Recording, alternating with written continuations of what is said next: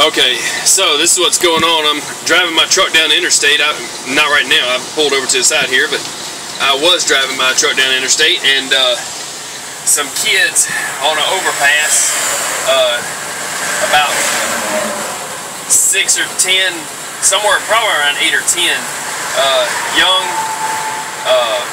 I'd say 16 to 21-year-old black males walking across the bridge, waving their arms and all kinds of stuff, and one of them threw something off the bridge. Well, they threw something off the bridge over on this side over here, you know, over to my left. And it's a couple miles behind me, but I was in the right lane and I avoided it. I came over a little into the emergency lane, and it was flipping and flipping and flipping, and I somehow missed it. But just as I come up under the bridge, they threw something else, almost like a brick, I guess. I believe it was a brick. And then busted my windshield. So now I'm on the side of the interstate, losing time here, you know, waiting.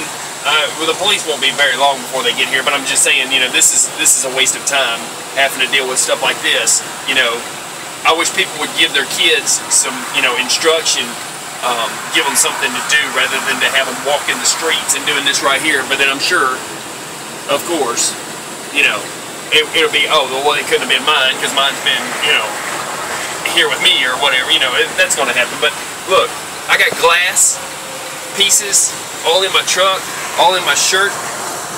See if I can pick one of them up. It's really hard to get a piece of glass on camera anyways. This has got glass all over it, you know. I got glass way back here in the seat. That's a piece of glass.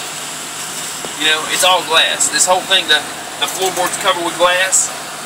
You know, it's just one of those things. I mean, I'm lucky. I'd like to salute Freightliner for making one heck of a windshield and one heck of a truck, because that could have killed me.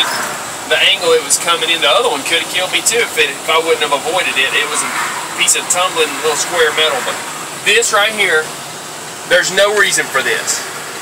You know, there is absolutely no reason for this to happen. These kids got nothing better to do than to, you know, I mean, through a barrage of stuff. It was like, I don't know, they threw up probably about, I'd say 5 or 10 objects in the air at least. I couldn't even keep up with them all because, of course, I'm driving. So you can see that's a very large, just to gauge it. Here's my hand. You know? So that's how my day went. I hope yours was better than mine. You know? I don't know what to say. But I imagine they'll catch them because they were walking slow and they went straight up to that exit and they ain't come to me yet, so that's good.